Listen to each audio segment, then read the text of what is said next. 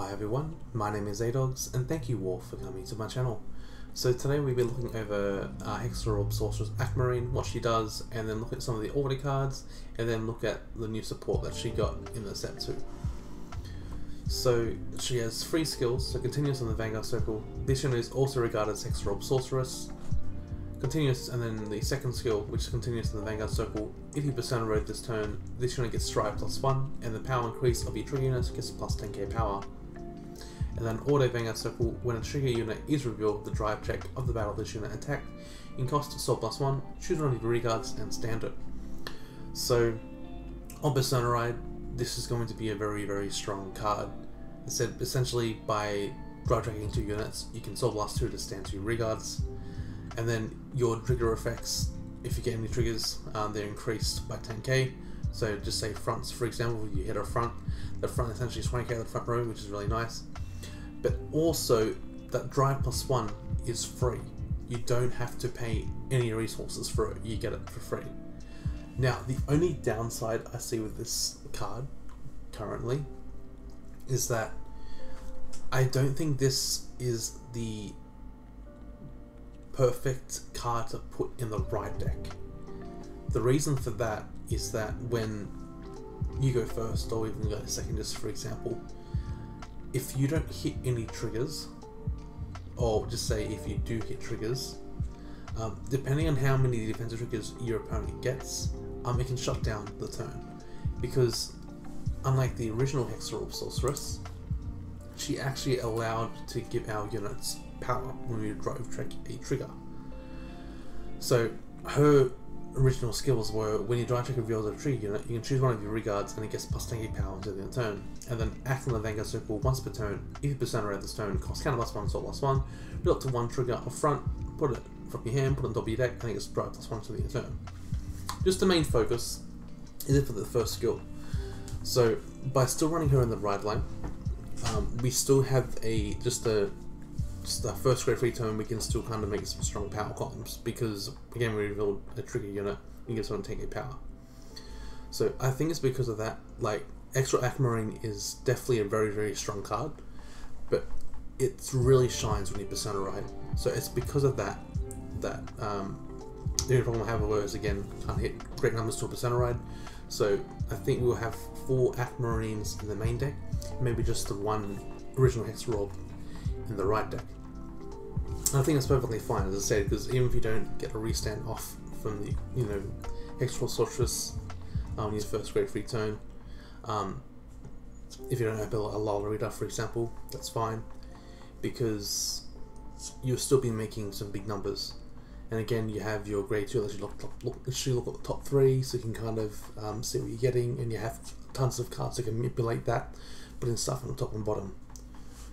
Another old card that I think it's going to work really well with Hexaorb Sorceress Aquamarine is Recurring Magic Lolarita. So her skill is at the end of the battle, let you drive check reveal the trigger unit. If your Vanguard is Hexaorb Sorceress, you can counter +1 and Sword +1, choose one of the other regards, standard, and retire this unit. So on the turns that you only see 1 trigger from Aquamarine, usually you'd only be able to send 1 regard.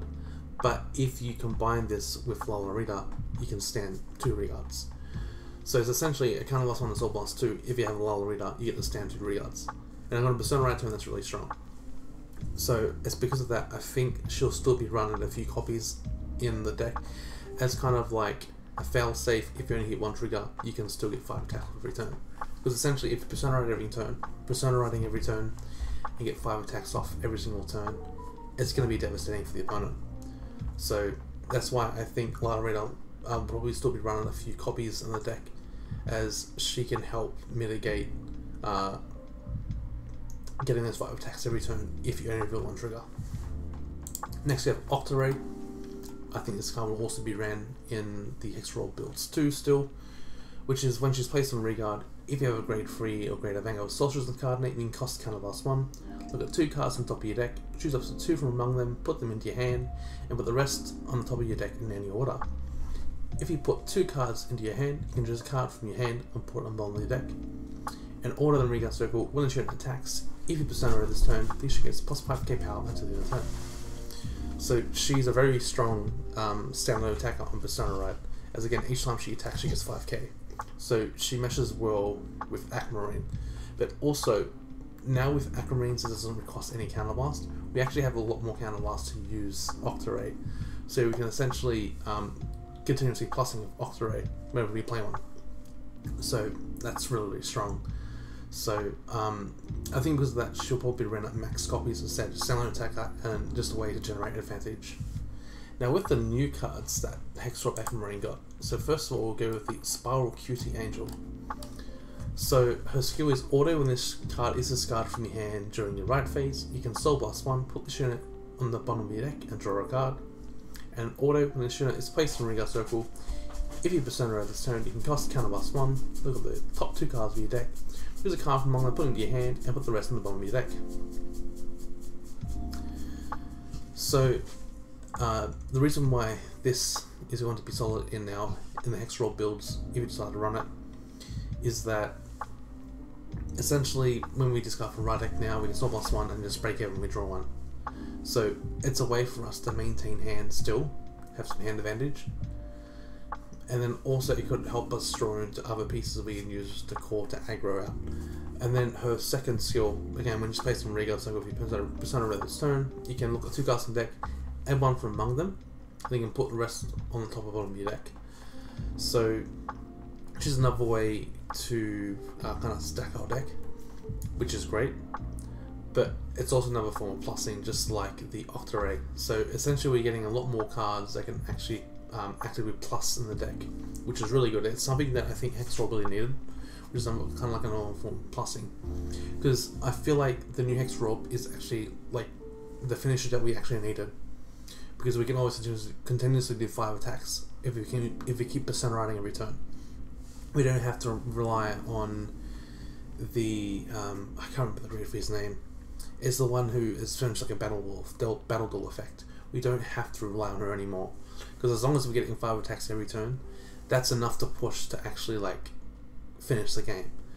So that's really great. So, and now that we have ways of actually plussing now with her again during the ride deck, being able to draw stuff, being able to draw cards, and then essentially being able to draw more cards from the Persona Ride, this is really, really good. So that's definitely a solid card for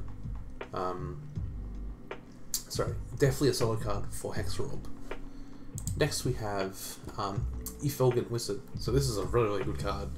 So when this unit attacks, if you have a Vanguard of if you have a Vanguard of Sorceress in this card name, you can look at the top card of your deck. If your Vanguard is stand, you may put that card you looked at into your soul. And then auto Regal Circle, when you drive check and reveal a tree unit, this unit gets plus 5k power to their turn. So this card's like a bit of a weaker All-Way in regards to power, but it's fine only for the fact that it doesn't require any resources, doesn't cost any counterblast. So essentially, drive checking one trigger unit, by giving it to the Reguard, it gets plus 15 instead of 10. Another good thing about it as well, compared to All-Wayne, was that it only gained the power if your Vanguard was Hexaorb Sorceress, I'm pretty sure. So because of that, the extra power gains you can get even earlier. Another thing I liked about this this Reguard as well was that it allows you to scry early too, and it doesn't cost anything. So it's kind of like the it was the common grades your original place. You can look at top 2, soul charge 1, and leave the rest on the top. That was also a really good card. So essentially, by running 4 of this card, and we run 4 of the other card as well, we actually have an even more strong early game too, which is really good. As I said, we're now actively turboing more into our deck to actually get to triggers, which is what we need. So this is a really good, really strong card. Again, this is a strong standalone attacker, which meshes well with both Hexaorbs, because it can get like a lot more power. So, and then just being able to again manipulate the top of your deck without doing anything. Essentially, as long as it attacks, you can look at the top card of your deck and put the top and bottom. So, sorry, you put into your soul on the bottom. So it's really, really strong. So next we have Replacement Angel. So her skill is when this unit boosts a rear guard, if you have a grade 3 or greater stand Vanguard, you can counterblast 1 to look up the top 2 cards of your deck, choose the 2 cards from among them, put them on the top of your deck in any order, and put the rest among them in any order. So this one might not see much play possibly, but the reason why I thought I'd just bring this card up is that it is it's a way of also manipulating our deck. It's kind of like an emergency where we have no other ways to manipulate. As I said, because she can do this every turn as long as she boosts, so we can kind of get rid of the top 2 cards from our deck if we need to. But yeah, I just thought I'd bring her up as I think this could be quite a solid card as well. And then lastly, this is a very interesting one, but I thought this was actually really good. This could potentially be a way to set up defensive triggers. And the reason why I say that is because of her skill. So when she's placed in Guardian Circle, if you have a Vanguard with Sorceress in this card name, you can look at the top card of your deck and you can put it on the top or bottom of your deck. So potentially look at the top card, if it's not a trigger, just put it on the bottom, and then potentially that your damage check could just be a trigger. And if it is, well, this has just helped you save so much shield now.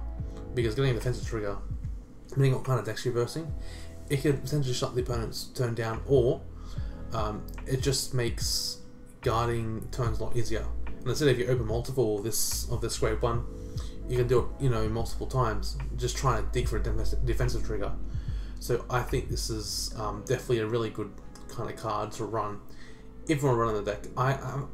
I think I probably would run a couple of copies, as again, it is a way of trying to get like defensive triggers so that we're not using as much of our hand. So on our next turn, we actually have the resources to do it. So overall, with all the support that Hexaorb Sorceress actually got in set 10, I think it gave the deck a massive boost, a boost that it needed. It gave them a lot more ways of advantage. It gave the deck an actual finisher, which is just in the form of the Vanguard itself, being able to potentially just do 5 attacks every turn, which is really strong. A lot more ways of generating resources with Soul, again with the Effulgent Wizard, and then also with Aquamarine just getting a drive for free, as long as we Persona Road, which is really great. And then if we ever decide to run more copies of Hexaorb, the original one in our deck, they can Persona Road over each other. So this is just, overall, it's just really good. So Hexaorb got a very, very strong power boost, and I think this could potentially be a threat in the meta, which is great. As I said, this is something that I think Hexaorb's needed for a long time, and I think Bush Road really really hit the nail on the head with this one. So that's it for me. Thank you guys for watching, and I'll see you guys in the next video. Hey, dogs out. See ya.